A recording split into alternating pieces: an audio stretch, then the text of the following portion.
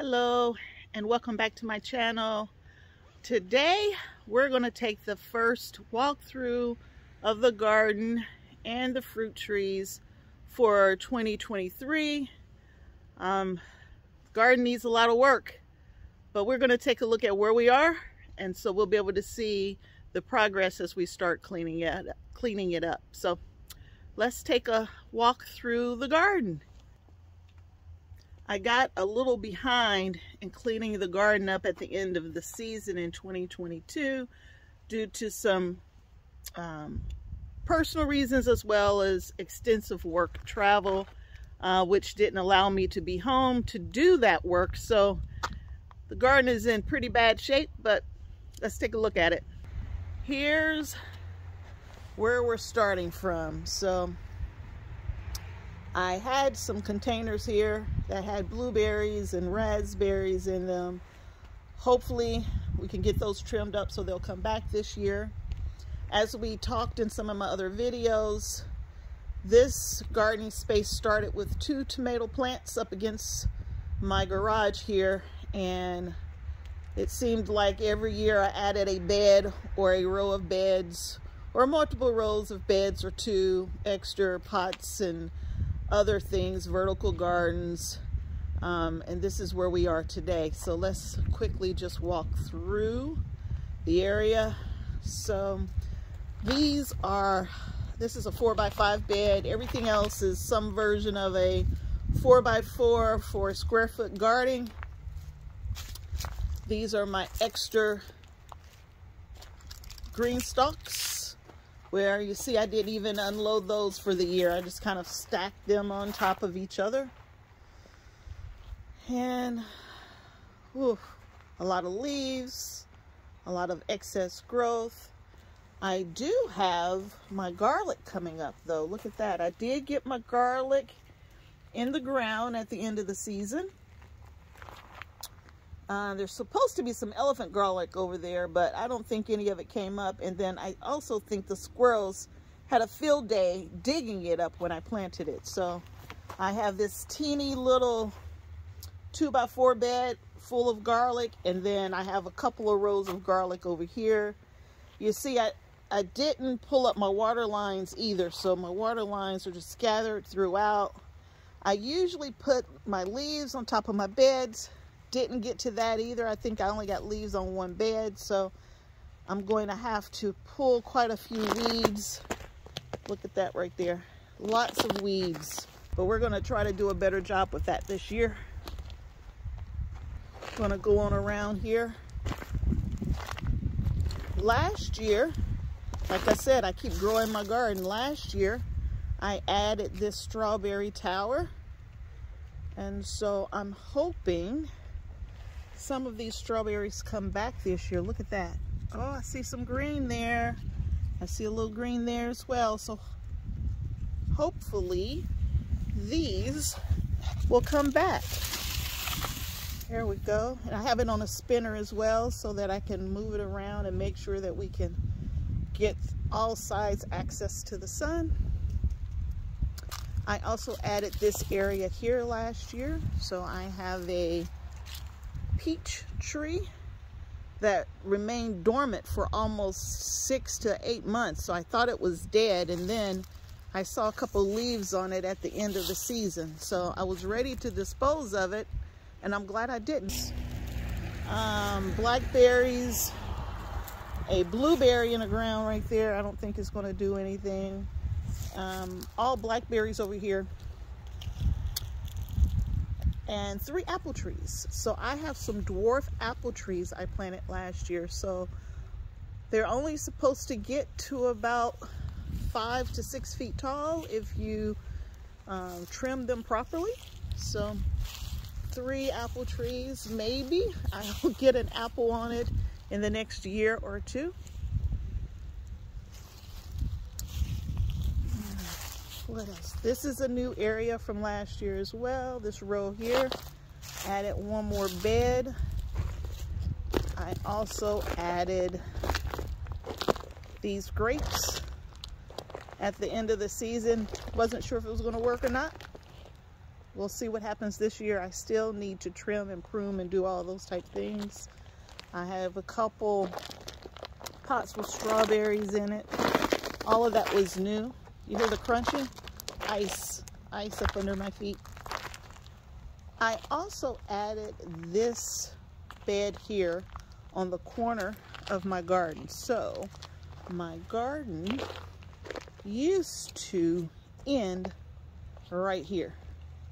So I had 1, 2, 3, 4 rows, and then last year I added this space and this space here against my she shed, and this space here.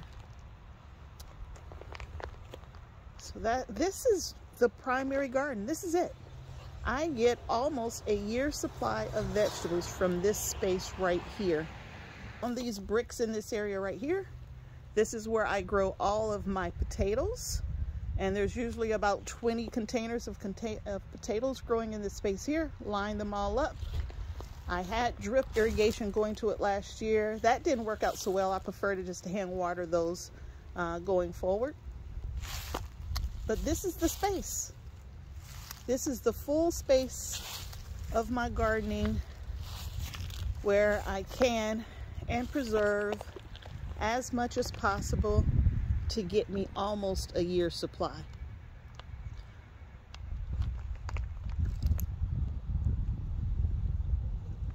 All right, let's walk over to our patio so you can at least see the other GreenStalk. There's a pile of GreenStalks over there that I'll have to set up again this year, but I have others on the patio. So let's go to the patio. Before I get to the patio, I'm going to show you some other fruit trees that I have. So I have 2 more peach trees. So here's one. There's another one there. I know some people may say they're too close together, but again, these are dwarf peach trees. They've been grafted so that they're only supposed to get about 6 feet, at the most 8 feet tall, depending on how you prune and trim the trees. And this one is actually looking pretty good. Look at that. It looks pretty good. So hopefully I'll get a peach or 2 off of those this year. Here's the other one. And then in this space here right next to the house, I usually put all of my sweet potatoes, and I put those in grow bags, line this whole area up, and the vines from the sweet potatoes are beautiful, and it fills this whole space up, and they look like flowers. And so I will have the grow bags in this space, but we were headed over to the patio. There's another blueberry tree, or bush, I should say. And an additional blueberry bush there. And somewhere down here, there's some cranberries. There it is. It's kind of hard to see with all the weeds. I'm gonna have to like really clean this space up. The weeds just took over for me this year. Years ago, before my garden was as big as it was, I would take this space here right against the house, and I had herbs and tomato plants and pepper plants, and my mother says this is supposed to be a flower bed, get those vegetables out of there. So it required me to build more raised beds.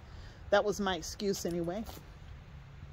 Over here, this is one of the GreenStalks that I left out at the end of the season.